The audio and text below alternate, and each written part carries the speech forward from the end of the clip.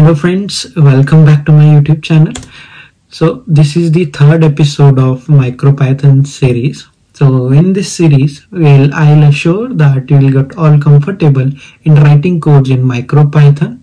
So in this particular episode of MicroPython series, we'll all get to learn about how we can enable ESP32 board Bluetooth option with the help of MicroPython. And in the meantime, we'll also learn about some hardware interrupts, hardware timers, some basic tricks about MicroPython. And this video is going to the continuation of the episode 1 and episode 2. If you haven't watched these episodes, I will suggest you to go watch this episode first. I will be adding the link for both the episode in the description box. So without wasting some more time, let's get started.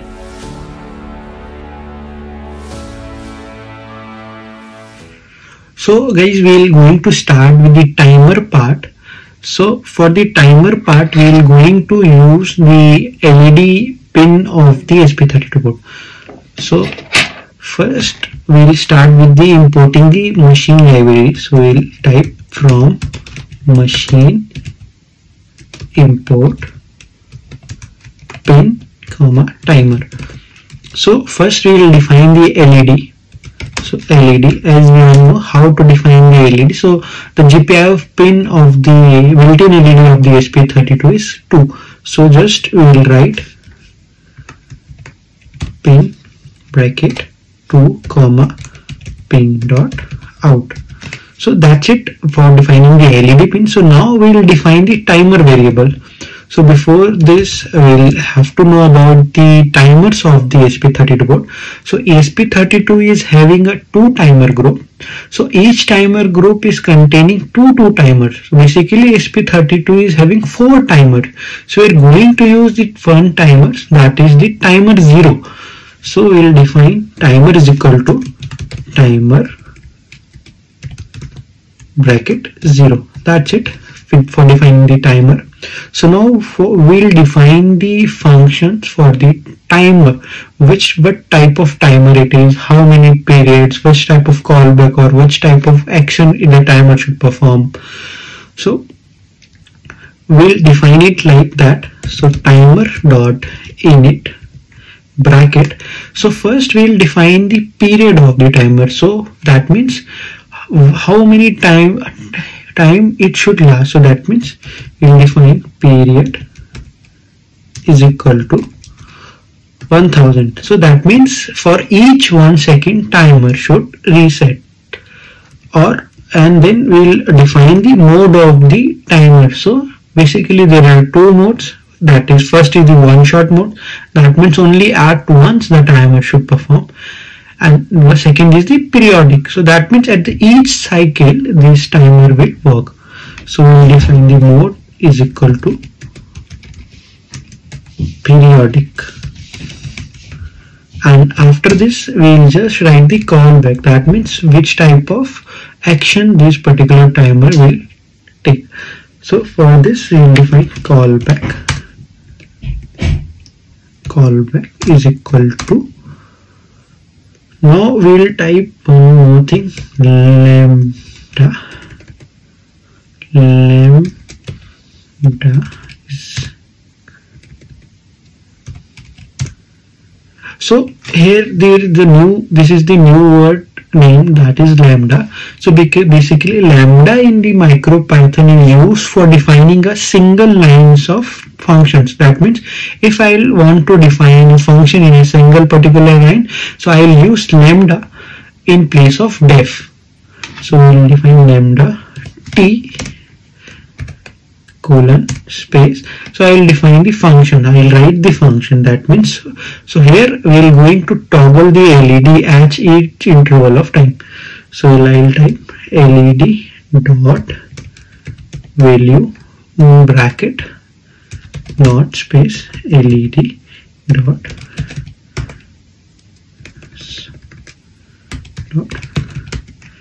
value. So I guess all brackets is perfectly closed. So here I forgot to write timer dot.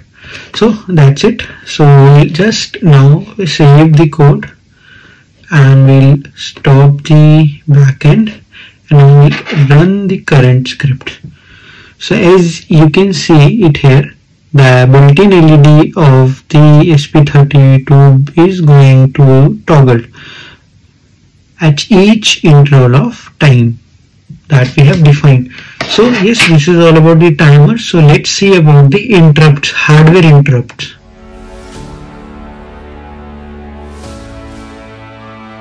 So guys, we are going to see how we can set the hardware interrupt.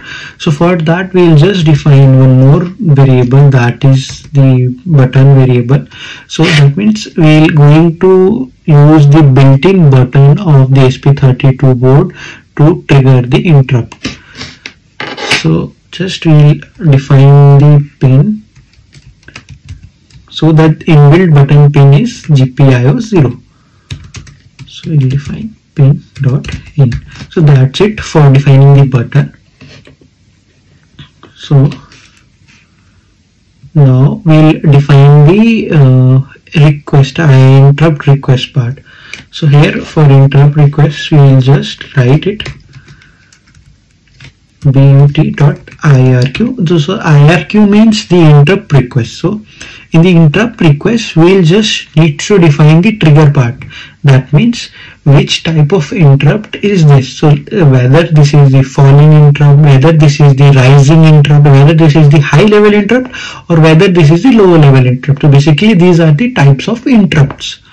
So here we are going to use the falling interrupt. That means when we are going to press the button, the interrupt should trigger. So for defining it, we will just type the trigger part is equal to pin.irq underscore falling. So that's it for defining the interrupts. And now we will define the handler attribute. So handler attribute means, so when we will trigger the button, so which type of action should perform. So that means whether we should turn on the LED, we should turn off the LED, or we'll write something inside, anything inside the function. So we'll just write button IRQ. That's it. So for the same we'll just define the function and we'll write something in that. So def this, we'll just give some arguments. That's it. We'll print the some message, that is IRQ triggered. So that's it. So now we'll just simply save this and we're going to stop the backend. We're going to run this. So yes, now we can see it here.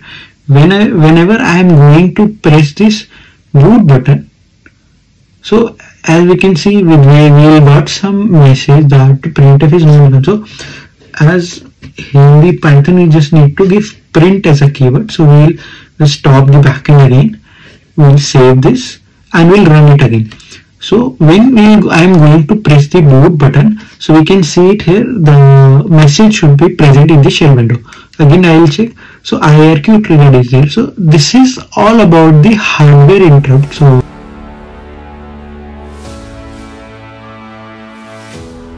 guys, let's quickly go to check for the Bluetooth communication part. So for the Bluetooth communication part, I have already written the code. So I am going to directly copy the code from here and pasting it in the main.py file. So let's go line by line for this particular code.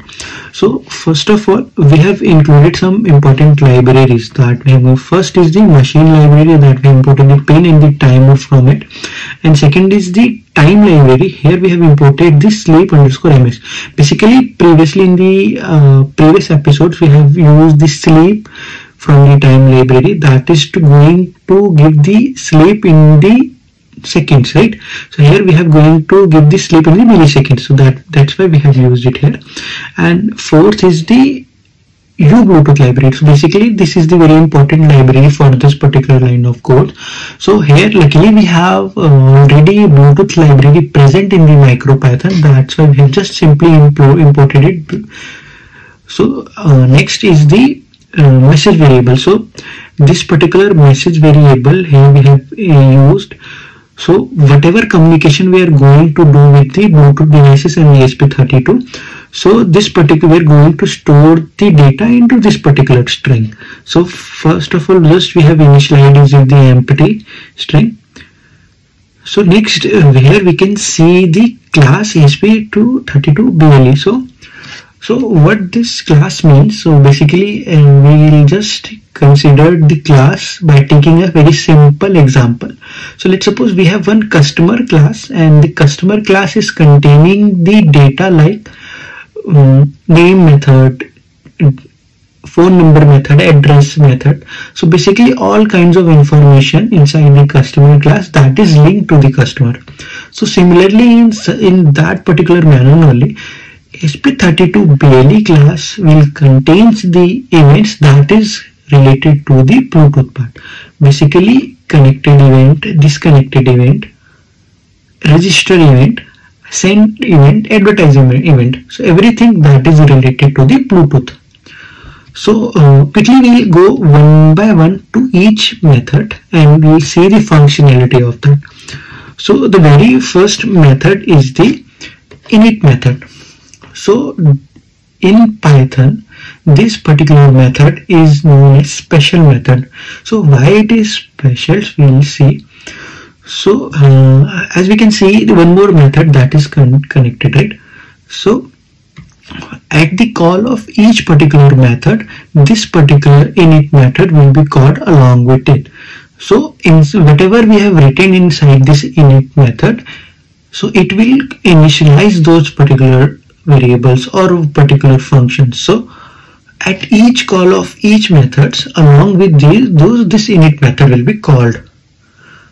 So we don't need to write the each conditions along with a different method. So that is the beauty of this init method inside this MicroPython or Python. So the next method is the connected, right? So first in this particular method we have just written the LED values to be turned into the on state, and after this we have just reinitialized the timer. So in the disconnected method, in the next method, so here we just simply toggling the LED with the 100 milliseconds of delay. So at each 100 milliseconds of time period, the LED will be toggling when the device is in the disconnected state. So next is the BLE IRQ, BLE interrupt request. So basically it is getting in two basic arguments, that is the event and the data.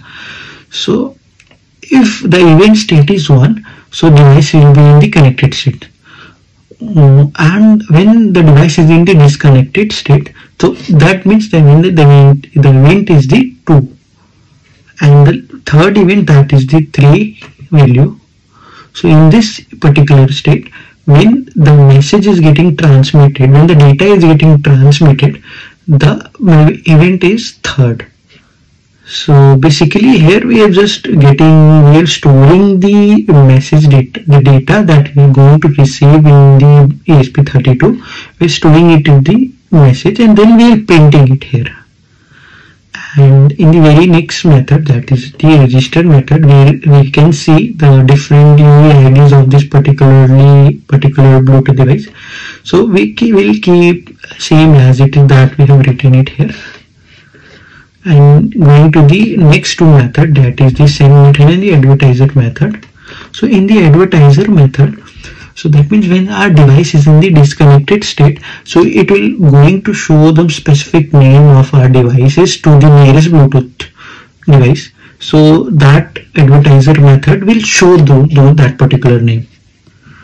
And in the send method, so whenever whichever data we are going to send into the Bluetooth devices, this particular method will send those data. And yes, that is all about the ESP32 BLE class. So now coming to the main part of our code, that is just we have defined some variables. That means that we have defined the LED variable, we have defined the button variable, we have defined the variable that is the BLE. Basically this will enable the Bluetooth and it will show the name of the device, the Bluetooth device, that is the ESP32, as this particular name. So we can change it according to our project. So next we have defined one function that will be triggered when the button will be pressed. So this means it will send some data to the BLE device that is containing the LED state will be toggled. So similarly, this is very similar to the previous line of code that we have checked it for the interrupt method. So similarly, we have written the button interrupt request as a hierarchy falling, and we have handled the button hierarchy function, that is we have just defined it over here. And in the loop, what we have written, so here we have previously we can see the message string.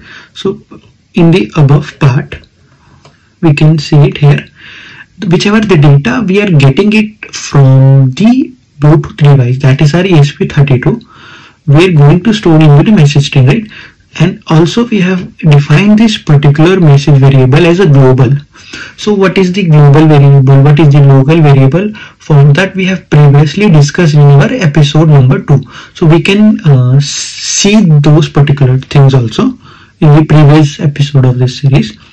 So when we are receiving the data as status from the Bluetooth device, so we should first, very next step, we should clear the message as again as an empty string, and we should print the current mode status of the LED, whether the LED is in the on state, whether the LED is in the off state.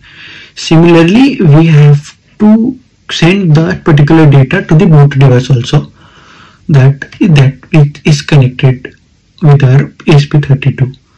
So similarly, if the LED value is on, it will show the LED is on. If LED's value is off, it will show the LED value is off. Similarly, it will send same data is to the nearest Bluetooth device. So, and after this, we are going to provide a very 100 milliseconds of sleep time. So let's save this particular code and run this.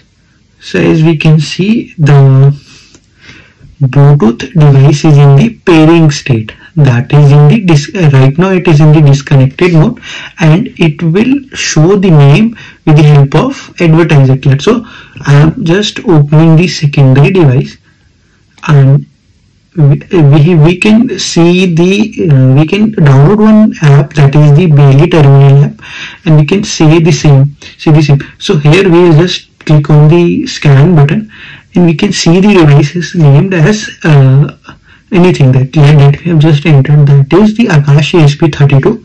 So you just click on that particular device, and here we can see when we have clicked on the connected button, the LED state is getting into the 1, that is the on state. So here similarly we can see in the terminal also. So let's try with typing the status. So status, send it. So right now we are getting it status as a LED is on. Similarly, we are getting it as in here in the shell window also. So let's try it by toggling the LED state.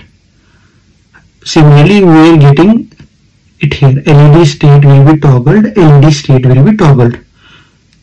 So now we have turned off these LED states. Again we will type the status and we will see. So as we can see, now we are getting the status as a LED is off. So this is a very basic communication in between the Bluetooth devices with the help of MicroPython. Similarly, you can also program the code to create the home automation device to control any appliances in your home using the Bluetooth. So I have written some small piece of code to control the home appliances with the help of Bluetooth only. So please go check this out. I am attaching the link in the description box. Thank you friends for watching this video of MicroPython series. I'll hope that you will get something from this particular episode. So in the upcoming episode of this MicroPython series, we are going to learn about API request, Wi-Fi's AP and the station modes. So till that time, if you have liked this video, please hit the like button, subscribe to my channel and share this video with your friends who wants to learn MicroPython.